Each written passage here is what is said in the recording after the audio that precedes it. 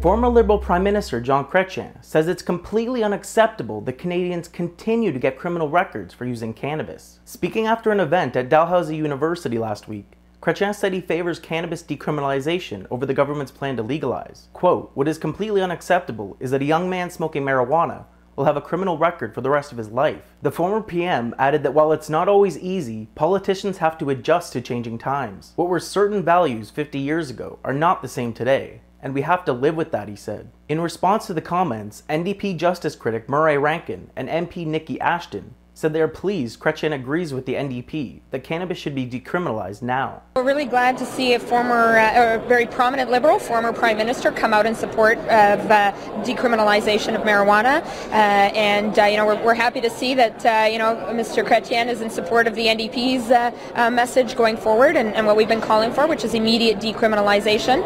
And we don't know what's holding the Liberal government back. I mean, not only did they commit to legalization, they're certainly not acting right away to even tackle the issue of decrim, but we hope that today that they will listen to the very strong message from Jean Chrétien. When Chrétien was Prime Minister, his government tried in 2003 to decriminalize possession of small amounts of cannabis, but the bill died when Parliament was prorogued. Last month, the current Liberal government promised to present legislation to legalize cannabis next year. According to Liberal MP Bill Blair, prohibition will continue until then.